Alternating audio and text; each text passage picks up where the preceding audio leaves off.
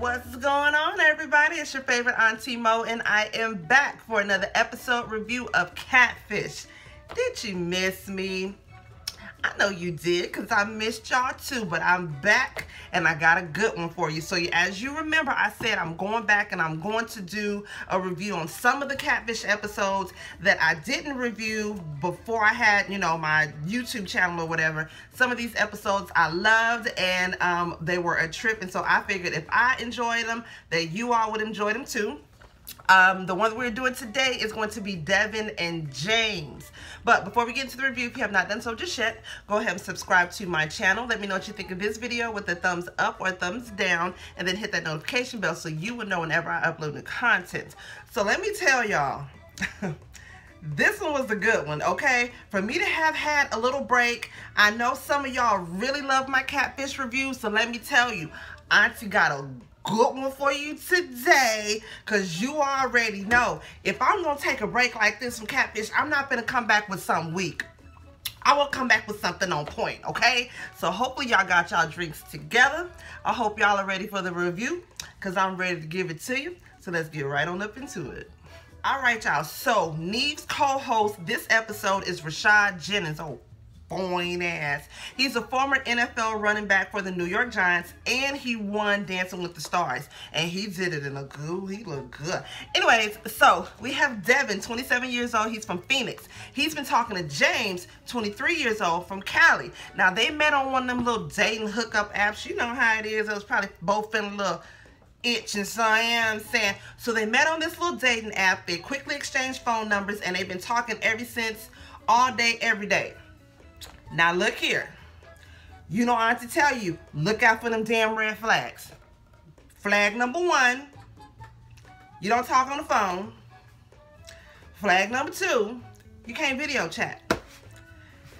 That ain't them you talking to. Why do we even still go through this? I wish I had y'all's kind of faith. The way you got all these red flags, but you just gonna hold on to the faith of a mustard seed. That, yeah, this is gonna be who it really is. Why do y'all do, you know why? Y'all do it so I can enjoy it and I can review it. That's exactly why y'all do it. Now, aside from him not wanting to video chat and talk on the phone, this is the thing. He asked to meet up with him if he'll come to where he is. That's a red flag number 3 right there. He won't talk on the phone, he won't video chat, but he wants you to come to his state where he is to meet up with him. Now, Deven ain't all the way out, right? Deven is out to his family.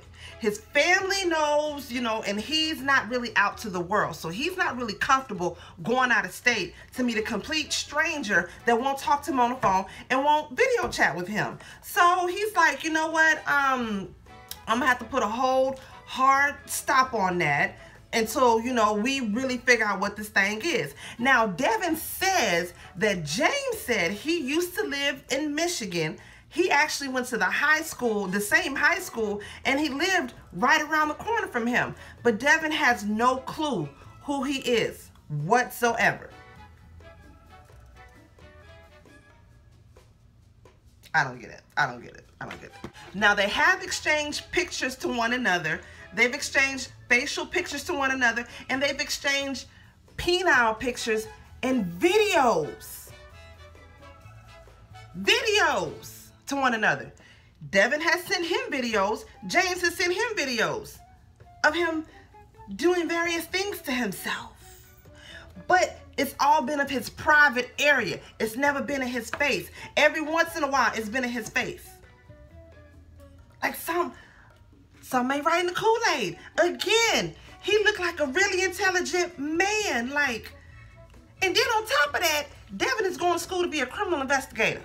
And you can see that something was fishy with this shit. Now, recently, Deven said that he went on Instagram, and he was just scrolling through Instagram. He just so happened to look through his friends to see that another profile is up that has James' picture on there. A profile he didn't even know he was following. Now, it's the same picture, different names. Well, different, I think like URL names. So he goes and he clicks on that Instagram page and he sees that it's his pictures, James's pictures, but it says that he lives in Buffalo. And it was something else that was different on there. Oh, the jobs was different because James told Deven that he was like a model. He went different places. But on this new Instagram page that he didn't even know he was following, it says that he lives in Buffalo, New York, and that he has a completely different job. Mind you, James told Deven he lives in California as well. So Deven then goes and clicks on that Instagram, like I said, and then he clicks on a Facebook to see that, you know, that's the same thing. It says that he's from New York and he has a completely different job. So he said he's never questioned him about this because he doesn't want to run him away. You don't know who the hell he is anyway. Like, come on now, man.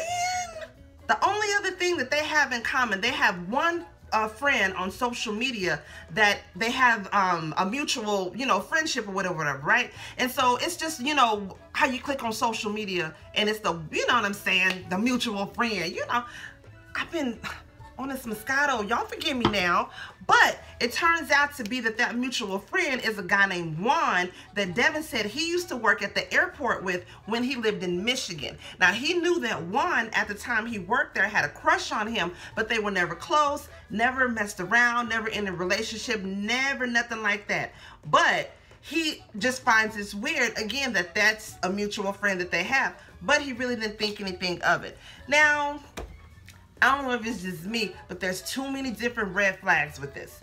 Way too many red flags with this. And again, for you to be a criminal investigation, you didn't see something wasn't right on the scene.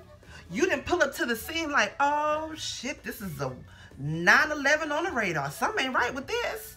All right, y'all, so Rashad and Neve, they do their investigation. First, they start with the phone number. They don't really find nothing on the phone number. They search Juan's social media, don't really find much on Juan's social media either. So they go to the new Instagram account that Deven said he found. Now, when he goes to that Instagram account, he clicks on the Facebook that's linked to that account, and he sees, you know, that the name on the Facebook says Jay.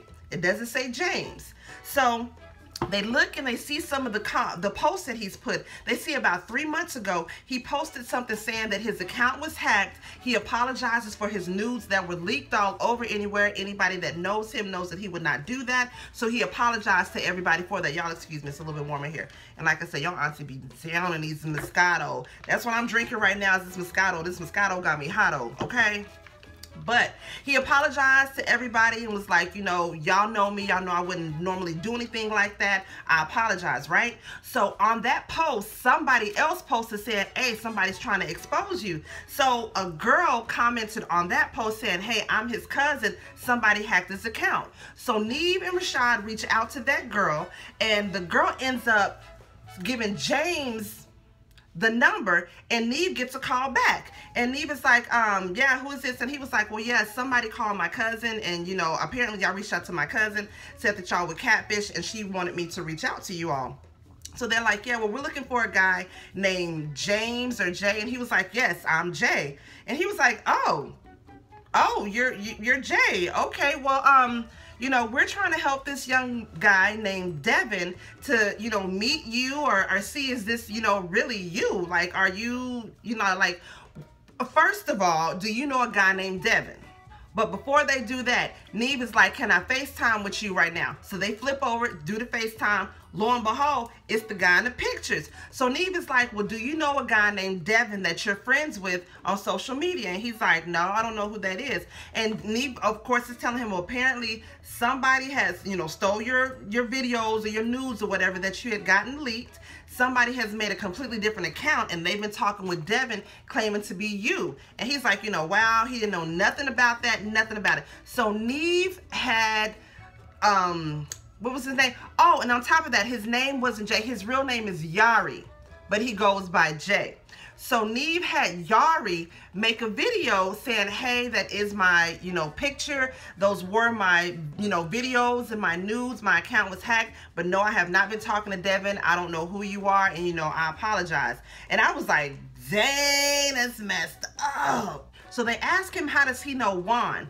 He says that Juan is somebody that he just flirts with, you know, here and there, but, you know, he doesn't really know him or anything like that. So he's like, okay, well, you know, thank you for the information that you gave me. You know, of course, if we need you, we'll call you back. So it's just weird that Neve is saying that it's weird that the guy won't video chat and he won't call, but he's willing to meet up with you in person. So of course they go back and they let Deven know, you know, everything that they found out. They showed Deven the video. Y'all, he was crying.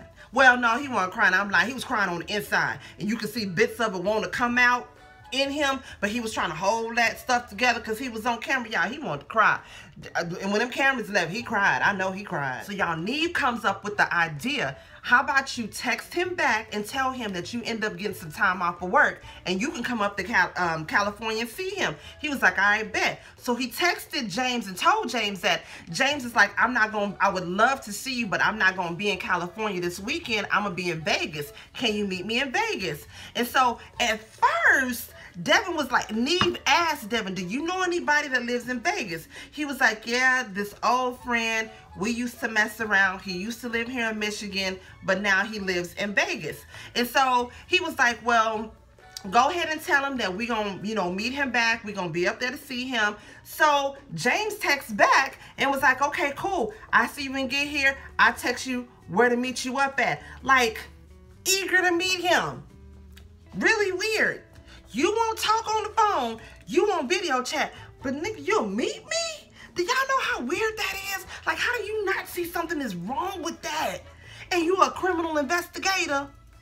Child. Y'all, so they get to Vegas. James texts him an address to meet him up at a park somewhere. They get to the park. Now, mind you, Neve didn't want to let James know that the whole Catfish crew was coming. Like, they was posseing up to come out there, right? So Deven is like off, you know, in the distance while some of the Catfish people are away, and he waiting. He waiting. He waiting. And he waiting. And so he's thinking, okay, maybe this fool got cold feet. Like, what the hell is going on? Next thing you know, after I don't know how long of waiting, he get a text message from James saying it's a lot going on. I can't meet up with you right now. What? Huh? So Neve reaches out to him and like, look here, this is Neve Catfish. We came here to figure out just what the what is what the what. You know what I'm saying? I'm with Deven. We trying to see what's up. You try to meet him or not, because we tired of playing around with this. And he done already said if you don't call him or you don't come see him, he tired of messing around with your ass. That's not really what he said though, but that could have been what the hell he said. So the next morning, Neve get a text message saying, I'm so sorry. Tell Deven I'm so sorry. I'm so sorry for standing him up. If he'll give me another chance, I'll meet up with him and I'll explain everything to him. So Neve tells him, okay, well, we ain't coming to you. You need to come to where the hell we at. So Neve tell him the hotel where they at. Call me when you get here. I'll come down there and get you. Homeboy James called when he down there in the lobby. Deven is upstairs with Rashad. Rashad trying to give him a pep talk like, dude, just calm down. Whatever happened. You gonna be good. He like, he nervous in the mud. Y'all, Neve come in with James. It's the dude that he was messing around with that he said used to live in Michigan that now lives in Vegas. Now, mind you, this is how the hell, this is who he thought Deven was, right?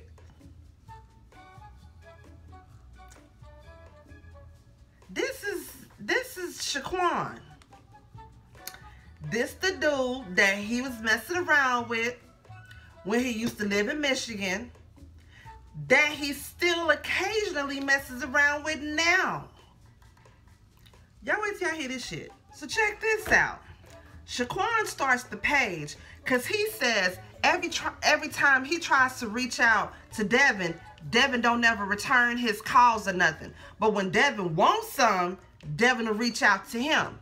So he figured if he started another page, that way he can kind of keep track of Deven and still sort of have some sort of relationship with him to keep it going. But check this out. This shit was smooth. So the plan was call him out to come and meet me in Vegas. James will stand him up. And so since he's already in Vegas, he'll hit up Shaquan. And they can get it in. Now, but let me tell you what's even more cold. Neve asked Shaquan, where did you get these pictures of, you know, this man that you've been sending over to Deven?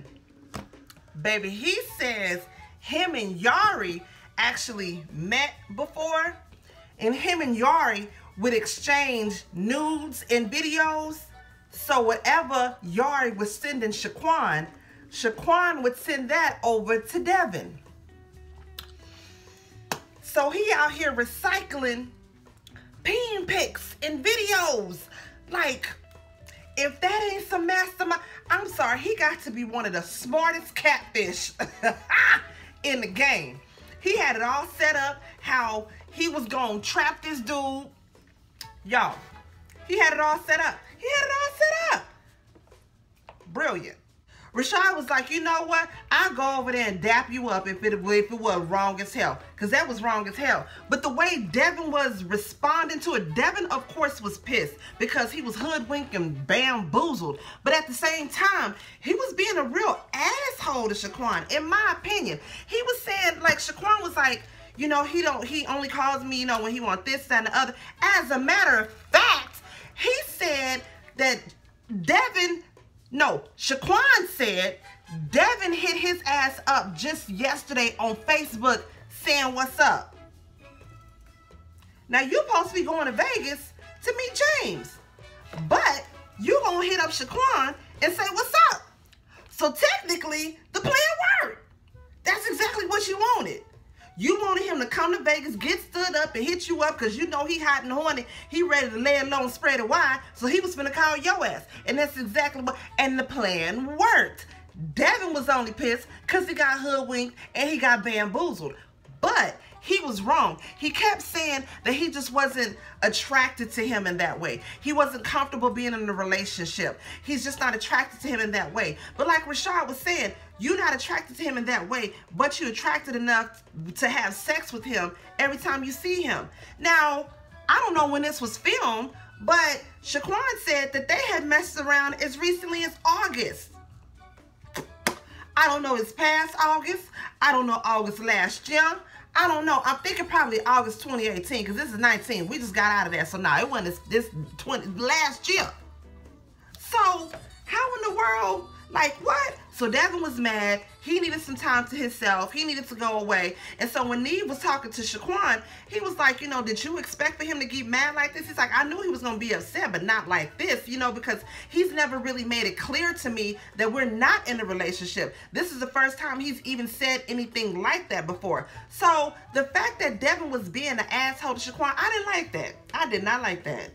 Y'all, so the next day they meet up after they had some time to like cool off. They meet up with Shaquan and his best friend Tierra. Now the best friend has been knowing everything that's been going on, but the best friend also knows that Deven will ghost his ass whenever he done got what he wanted from him. And he's never really made it clear to Shaquan what kind of relationship it is that he's wanted. And so Shaquan realizes what he did was wrong. He knows that. But like he said, you never really defined to me what we were. Like you say you're not attracted to me, but you're attracted enough with me to fool around and whoop-de-woo and yada yada, but that don't make no sense to me. And then on top of that, Deven is like, how long we been doing this? Like you ain't know I wasn't in a relationship? They've been doing this since they were 18. They 23 now. How he not supposed to know? Like, I don't like, Deven was just, in my opinion, I felt like Deven was being a real asshole to him. He did not have to be like that to that boy. Because you could clearly see that Shaquan he was in love with Deven. He was in love with Deven. And for Deven to sit there and say he don't have no kind of feelings for him, you got some kind of feelings with this boy because you've been messing around with him since he was 18. Like, come on now. Don't do that boy like that. Do not do that boy like that. But in the end, Shaquan did apologize. And, you know, they actually hugged it out and agreed to still be friends, but without the benefits. And so when they did that 2-month follow-up, that's exactly what they said was going on. Both of them said that. They're still friends, but they're not friends with benefits. And y'all, I'm sorry. Like I said, I just do not like the way Deven treated Shaquan. Although Shaquan did get over on Deven, Deven ain't necessarily the victim because he did him wrong too. If I'm wrong, if y'all don't agree with me, let me know. Drop down in the comments and let me know. But y'all, that was pretty much the end of the show right there. If y'all seen it, if it's anything that I missed, please drop it down below and let me know. Please don't forget to like, comment, subscribe, and share. And Auntie will see y'all in the next video. Peace out. What's up, y'all? Do me a favor and share the video. Please make sure to subscribe to my channel. Let me know what you think, and hit that notification button so you will be up to date when I upload my latest videos. I holla.